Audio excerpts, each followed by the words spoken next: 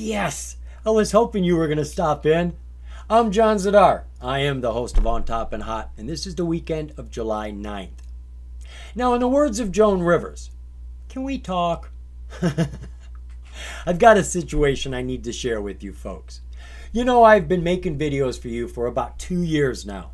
And right now, I've roughly got about 2,200 subscribers. Thank you. You guys are as precious as gold to me. I put in a lot of effort and work to get you, so I do appreciate you. But right now, I'm only getting about 200 views per video. Well, to be honest, with that many subscribers, though it's not a lot, I would think my views would be up. Now, why do I bring this up? Because I don't have a job, folks. All I do is make YouTube videos and day trade. And to be honest, the YouTube videos take up all my time. Literally, I have no time. I get about 90 minutes a day to myself, and that's between like 9:30 and 11 o'clock at night. So I really need you to support me, folks, or I'm going to have to find something else to do. I can't pay my bills at this rate. I know it's not your problem, but if you like what I'm doing and you want to keep me here, I need your support. So what is I do on this show? I look at hot OTC and penny stocks. I'm looking for stocks under $5 on any market that have potential to make us money. Now, normally I look for these hot OTC and penny stocks by looking at the charts first. I'm looking for heat in the chart, whether that be a breakout setup or a lot of volume coming in, whatever it is. Then I go looking for a catalyst. Well, that's not what I did this time. Why? Because everybody knows Mullen, and Mullen's catching a lot of attention right now. Mullen Automotive, she is an EV manufacturer. She makes electric cars. She came into business in 2011. She came on the market in 2021. She did it through an RTO, a reverse takeover, a reverse merger. She found a company on the NASDAQ, Net Elements, cut a deal with them, and now it's their ticker. The company has had a lot going on since they've come on the market, bad and good. And right now, she is catching a ton of attention. Do you know that on Thursday, she was the #1 selling stock on the entire market in the USA? She's becoming a meme stock, which means people are going to be watching this constantly. So this is going to need to stay on your watch list. So let's jump on into this. I got a lot to share with you, and I'm going to do it chronologically. Just going to start from the earliest news and work forward. So Mullen, she finished the day on Friday just over 19 cents at 19.19, and she fell almost 13%.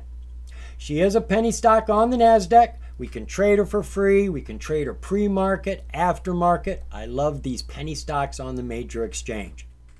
That little description on the OTC just doesn't do this company justice. So I've got a real juicy one here from their most recent press release. Mullen Automotive is a Southern California-based automotive company building the next generation of electric vehicles that will be manufactured in their 2 United States-based assembly plants. Now, Mullen's has more than just Mullen cars, because they've made deals here with other companies in the last year. In September of 2022, Bollinger Motors became a majority-owned EV truck company for Mullen. Then in December of 2022, Mullen closed the acquisition of ELMS. This is Electric Last Mile Solutions. They got all of their assets, all of their intellectual property, plus a 650,000 square foot plant in Mishawaka, Indiana. And from what I've been able to gather, this is where the Hummer vehicle was being built. You know that Hummer, the huge big square truck. Well, Bollinger's B1 vehicle looks a lot like the Hummer. Let's look at their cars since that's what we're talking about. The MULN 5. This is their flagship project. The MULN 5 is a crossbreed between an SUV and a sedan. You've got huge tires on it, lots of ground clearance, and a lot of interior room with features you're just not going to believe when I tell you about them. They've also got the MULN iGo. This is a commercial urban delivery EV. You didn't know they had that, did you?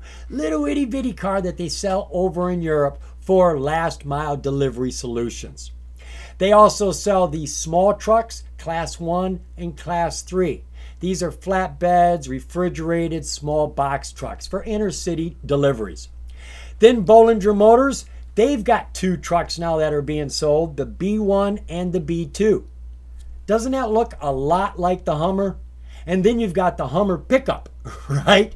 And they also sell class trucks. They sell the class 4 and class 6. These are bigger flatbed, refrigerated box trucks for last mile deliveries. So the company's got lots of different vehicles. They've got lots of things they're doing, and the trucks are being sold right now. They do have standing orders for their cars. They have standing orders for their trucks, standing orders for their vans. They've got lots of vehicles that are being delivered now. They've had these orders for a while, and they just started delivering them now. So what we're going to do is look at all of their news chronologically. I'm just going to start with the oldest and move forward. With that said, let's jump on into it. Because this is a penny stock on the major exchange, the NASDAQ, you've got to keep in mind that you may not be getting all the information over there at the OTCmarkets.com website. It's not really set up for the major exchange stocks, but they do carry some information, which means they may be missing some. So I've done most of my research through Google, and I'm glad I did. I found information I was completely oblivious to, and I'll bet you were too. Our first piece of news comes from September of last year. Were you aware that Mullen signed a partnership agreement with WaterGen to launch water from air solutions for their EVs? What I'm talking about is running tap water, both hot and cold, in the car. Water you can drink. I had no clue. I don't think any car company has got this technology. They tell us down here that the company signed the partnership with WaterGen Inc. to develop and equip Mullen's portfolio of electric vehicles with technology that will produce fresh drinking water from the air for in-vehicle consumption and commercial applications. WaterGen, they are a pioneering Israel-based company and a global leader in the atmospheric drinking water device market. Never heard of them. WaterGen's technology of air-to-clean drinking water for vehicles can generate a fresh supply of hot and cold drinking water for vehicle occupants. This technology is envisioned for Mullen's fleet of EV cargo vans and can be utilized in both commercial and recreational vehicle settings. The air-to-water systems will provide up to 5 liters of drinking water daily, directly from the air, while the vehicle is moving, and can be used as a fresh water source for the vehicle occupants. Mullen will be the first automotive company to co-develop this technology with WaterGen for our entire portfolio of electric vehicles. The opportunities for air-to-water vehicle applications are endless. I'm dumbfounded, gobsmacked. I think that is most impressive. Water in the car. Why didn't somebody think of that before? Next piece of news. This is February 8th of this year. Mullen Automotive partners with Loop Global, they're a charging company, and Menzies Aviation. They tell us down here that the company is collaborating with Menzies Aviation and Loop Global on a pilot program at the Los Angeles International Airport. The program involves Mullen's Class 1 EV cargo vans. The world's largest aviation service company, Menzies, operates in 250 airports, plus they are in 58 countries, providing ground, air cargo, and fuel services to commercial airports and airlines. This is a 60-day pilot program that will evaluate the Mullen's Class 1 EV vans in several use cases across Menzies' LAX operations. And if they can work here, wow, they could have a huge contract amongst all of the different airports and countries that they're working in. Next piece of news comes out March 20th. Mullen Automotive and Quantu Motors to launch EV supercar branded Mullen GT and GTRS, with program start commencing March 20th, 2023. This is the car right there, folks. Now, this Quantu, they have been in business with them since the very beginning, all the way back since 2011. This is a Chinese company. Mullen and Quantu got together and said, we can make electric cars together and sell them to America and the rest of the world. And here we are, 10, 12 years later, they're still working together. And now they're going to make this super fast car. This thing goes up to 200 miles per hour and can reach 60 miles per hour in less than 2 seconds. Does anybody really need to go that fast? Mullen has been granted a license for the intellectual property and exclusive distribution rights in North and South American markets for the Quantu K50 Dragonfly. Now, I don't believe this is the first time we've heard about the Dragonfly, but they say they are getting ready to launch it now that they've got a factory, because they're going to be building this in Mishawaka, Indiana, just a couple hours away from me.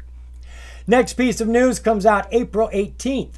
Mullen Automotive Inc. forms Mullen Advanced Energy Operations. Now, this is a completely new subsidiary where they are trying to make better batteries. They tell us down here that Mullen's Automotive is joining with Global EV Technology as well as EV Technologies to create better batteries. They tell us down here that the companies will be contributing and working together on known, verified technologies for improving existing vehicle performance and extending battery range. The founder of Global EV Technology Inc. and Chief Scientific Officer Lawrence Harge is a successful lifelong inventor with a storied career of over 30 years. Lawrence's accomplishments include: he holds over 120 intellectual prototypes. These are inventions built, actually made, as well as numerous patents and trademarks. He's the inventor of the Knockout 360 fire extinguisher, one of the only extinguishers in the U.S. market that is UL approved for the use in electric vehicle fires. And there's a lot more information here, but I want to focus in on this hedger. Now, there's a lot to be said about this guy, bad and good. There's a lot of information. This article here at fastcompany.com, they've got a lot of good and bad about him. However, I just want to focus in on what we're concerned with this deal that they've made. In April, Mullen and Harge announced a joint venture to install his supposedly self-regenerating battery technology in its electric vehicles, then scale it down to golf carts, drones, wheelchairs, e-bikes, anything electric. A veritable game changer worth billions of dollars. It is widely understood that the first American company to produce a scalable solid-state battery, one that's cheaper, faster charging, and less reliant on Chinese materials, will control the holy grail of power sources. Mullen's hype around a major energy advancement builds on bold, specific claims that Harge has made.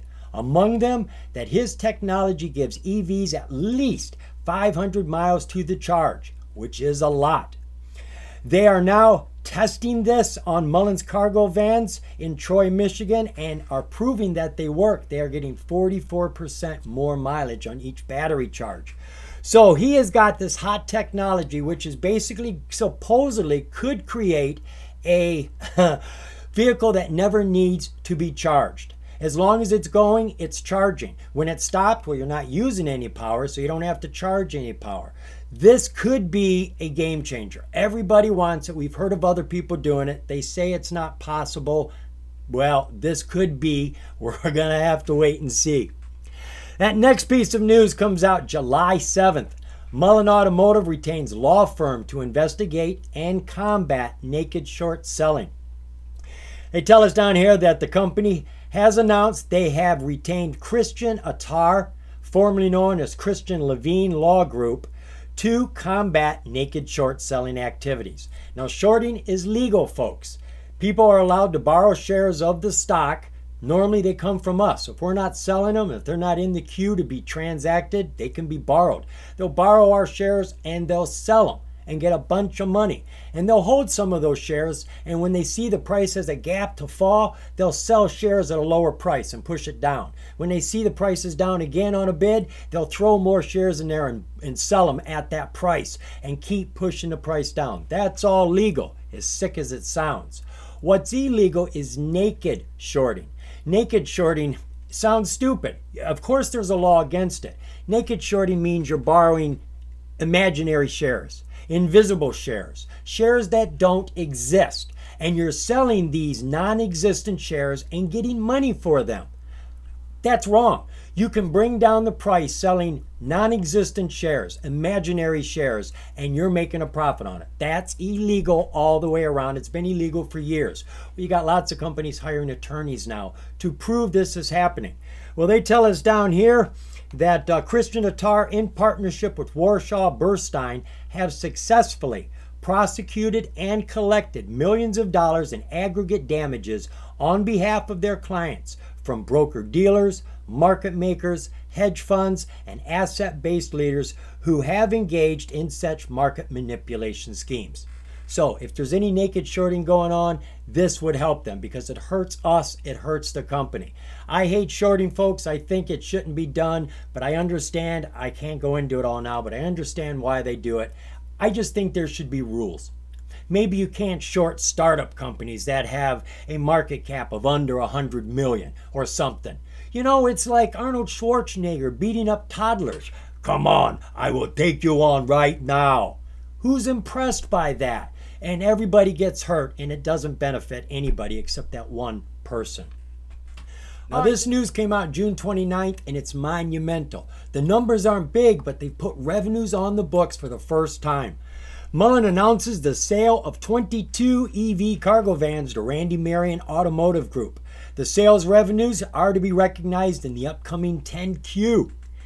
Mullen Automotive announced today it has sold 22 EV cargo vans to Randy Marion Automotive Group for $308,000. Let me see, 308 divided by 22. What's that? $14,000 a van. What a nice wholesale price. This is the company's first recorded revenue and is being recognized in the quarter ending June 30th, 2023. All the vehicles are in queue, ready to be shipped, with the first vehicle shipping today, June 29th, 2023, from Mullen's Tunica, Mississippi assembly plant. So that's their other one, Mishawaka, Indiana, and Tunica, Mississippi. Randy Marion is the authorized distributor of Mullen's commercial EVs in the U.S. Now, this is a big piece of news. I don't know why they shoved it in here. The company is currently in process with 6 campus EV pilot programs across 4 different industries, including aviation. We just saw that one with Menzies, pharmaceutical, public utility, and universities. I just read news that they have delivered vans to North Carolina University, who is thinking of buying more. Further details on these programs are anticipated to be included in future announcements. And then they've got another show, a tour they're planning here in 2023 to start August 2023. They'll be showing off all of the cars they got and the new cars that they're going to have as well. Our next piece of news comes out May 3rd. This is when they did their 1-in-25 reverse split. Now, there was a reason for that. Their price was underneath $1. Now, let's back up a little bit. This company has had a problem for a while. They ran into problems in January. When they came onto the market, they had something like 25 million shares. By the time January of this year hit, they had big financial problems. They needed a lot of money. And to get that money, they needed big investors. Well, big investors need a lot of shares, so they added a ton of shares to the market. Then the price went under $1. They were scrambling to get the price up over $1 by doing a 1-in-25 reverse split. Here's how those facts lay out. The company warned their investors that a bankruptcy was a possibility back in May, after acknowledging that they had just $108 million of cash left. Mullen shares started in 2022 at $130, but haven't crossed the $2 mark since May and presently sits at 19 cents. Folks, did you hear that? $130 was its high price last year. However, in January, Mullen diluted the stock by adding 3.2 billion more shares, putting a total of 5 billion up for grabs, a jump from just the 25 million in 2022, only to then announce a 1-for-25 reverse stock split in May, a maneuver to stay north of Nasdaq's $1 threshold for delisting. Now they are considering they may need another reverse split. Oh my God, are you kidding? I know people were killed by that last one. You owned 100 shares, you've only got 4 shares left now. Well, they initially thought they would do anywhere from a 1-to-2 to a 1-to-10. Now they're thinking 1-to-9 to 1-to-100.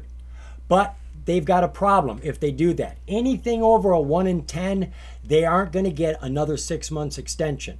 If you do multiple splits within 2 years and cover more than 250, a 1 in 250, well, they've already done a 1 in 25. If they did a 1 in 10, 10 times 25, that's 250. They may be able to push the price up over $1. But if it falls back up underneath $1, they don't get any time to fix it. They will get kicked off if it doesn't come up organically. So right now, we are in a very precarious position. We need this price to organically grow from this 19 cents to up over $1, or they're going to have to do another split. Now, I like this company, but this is becoming a little too dangerous. But wait a minute, before you get lost in all that depressive news, I've got a real bright light to shine on it. This came out July 6th. Mullen Automotive announces a $25 million stock buyback program. The company believes the stock is significantly undervalued and is trading at a significant discount to the current cash position that they hold of approximately $235 million. Last we heard they were at 108, so things are getting better. The buyback is authorized through December 31st, 2023. Now, let's just do some rough calculations here. $25 million. Shares are about 20 cents right now for easy math. That means they can get 5 for every dollar they spend. Spend $25 million, that means you get 125 million shares taken off of the outstanding share count. Well, we're at 172 right now, so that would leave us with what? 52 million shares. Now we're talking. They tell us here the company has authorized a stock buyback program pursuant to which the company may, up until the end of the year, purchase up to $25 million in shares of outstanding common stock, which may be repurchased from time to time, either on the open market or in privately negotiated transactions, depending on market conditions and other factors. This is what we need.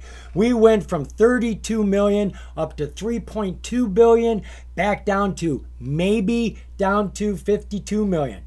Our biggest concern is that other reverse split. We don't need it. We've got to get this price up. And being that she's doing billions of shares multiple days in a row and doing a $500 million following that, I think there's a strong likelihood that this stock could see some activity that could push it up to $1.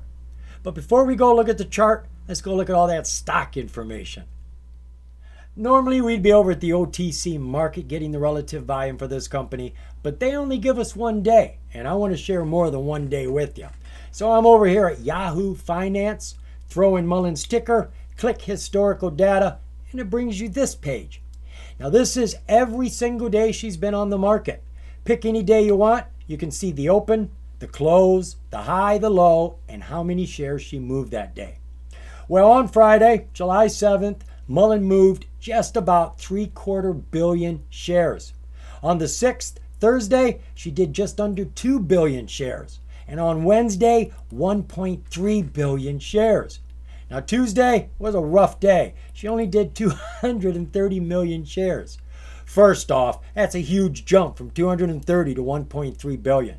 Second of all, look, right here, June 13th, 100 million. This is the first time she hit triple digits. I'm going to scroll back now. Look in this column right here. Do you see any 100 million, 200 millions? I'm all the way back to February, December, October. No, you don't see 100 million, 200 million. You darn sure don't see 1 billion or 2 billion. So right now, the company's got a lot of extra attention and a ton of shares moving. Speaking of shares, she's got 172 million outstanding share count. I do believe this is accurate. I did the math. The math comes out to this number. However, I went to Google. Shouldn't have done that. I saw all kinds of numbers from 75,000 to 651 million. I'm going to go with 172 million. Looking at the financials, annually, this isn't their money. That belonged to Net Element. Mullen hasn't had any money annually, and they haven't had any money quarterly.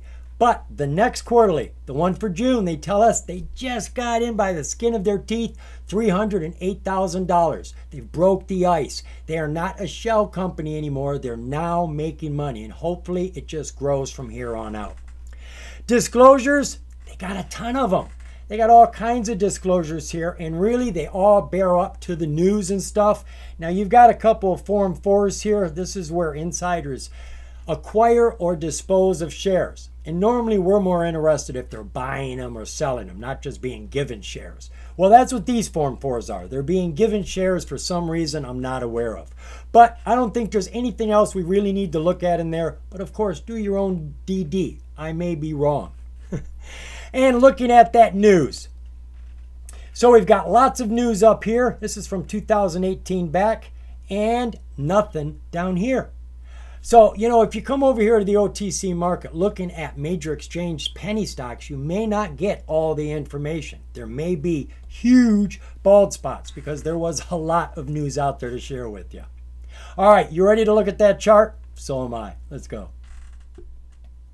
I'm ready to do some charting. We're going to do it on Thinkorswim, also known as TOS. This is a free trading platform. You get it from TD Ameritrade. And signing up with them, that's free too. So we are looking at ticker MULN Mullen Automotive. This is a 1 week, 3-year chart. It's the only way I could get to the start of 2022. Now remember, this company came on the market November of 2021. So this is like 45 days later. January 3rd, her high was $148. We just hit a low at the beginning of July of 10 cents. Oh my God. Jumping down to that 6-month, 4-hour view. Our high here is $16.22. A lot of volatility as she was falling. But where's the volume? There's really no volume here until recently. You can see it starting to build up right here, getting stronger and stronger until we have a tsunami of billions of shares being moved.